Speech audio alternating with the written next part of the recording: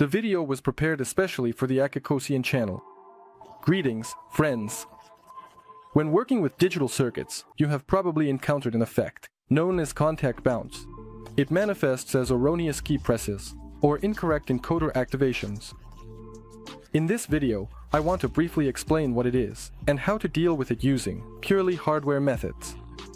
So, contact bounce. Let's take a button. We'll connect one of its leads to the power supply through a resistor and the other lead to ground. Let's look at the signal from the button on an oscilloscope. We expect to see something like this: high voltage, once, and it becomes low, and then once, and it becomes high. In reality, the button, which consists of two mechanical surfaces, forms multiple switches upon contact, due to the imperfections of the contact surfaces, and the force of elasticity. This will lead to the following signal at the output. Due to such noise, problems arise with processing button presses and encoder rotations, because the system sees each of these pulses as a separate press.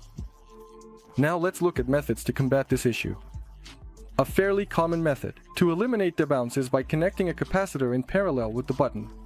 And here we need to conduct an experiment. Let's take two microchips, the K155LN1, which has 6 NOT gates in TTL implementation, and the K561LN1, which also has 6 NOT gates, but made using CMOS technology. Connect a 10 kilo ohm variable resistor to the input of the microchip, and start gradually changing the voltage at the input of the microchip. We'll use an oscilloscope to observe what happens at the input and output. Let's start with the TTL inverter. It is evident that at low voltage, the microchip operates in linear mode. Gradual change in the input voltage leads to a gradual change in the output voltage, and only after a certain threshold is the level fixed. Now for the CMOS inverter. When the threshold level is reached, the output level switches. No gradual change is observed. In fact, TTL and CMOS inverters have the following transfer characteristics. Besides the saturation and cutoff regions, there is also an amplification region with high steepness. When logic chips are in this region, they consume maximum power and can simply overheat and burn out. To test the functionality of such simple circuits, it's convenient to use breadboards. Now let's connect a button with a capacitor to these microchips. What happens? At the moment the button is pressed, the charged capacitor essentially connects to the ground and discharges with a large current. When the button is released, the capacitor will charge through the pull-up resistor, thereby smoothing the signal edge from the button. What happens at the output of the microchips? For TTL microchips, the gradual change on the edge will turn into a gradual decline. With a gradual change in level, the microchip will amplify power supply noise, which can lead to additional bounce. That wasn't present on the button, due to crossing the threshold level. For CMOS microchips, the gradual change on the edge turned into a single clear edge. From this, the following considerations arise. Adding a capacitor in parallel with the button will help partially eliminate contact bounce when using buffer CMOS microchips and an RC circuit. However, to limit the discharge current, it should still be connected as follows. Through the second resistor, the capacitor will charge and discharge smoothly. At the output, we will get a good digital signal. However, firstly, this is unacceptable for TTL microchips. Secondly, the smooth rise and fall still increase the load on the CMOS element, as the transistors operate in linear mode for some time, and therefore may simply burn out. In general, power supply noise can lead to jitter if it overlaps with the rise or fall. And here we come to the Schmitt trigger. Let's also apply the signal from the potentiometer to the buffer element, the Schmitt trigger, which has feedback resulting in a wide hysteresis loop of 800 millivolts.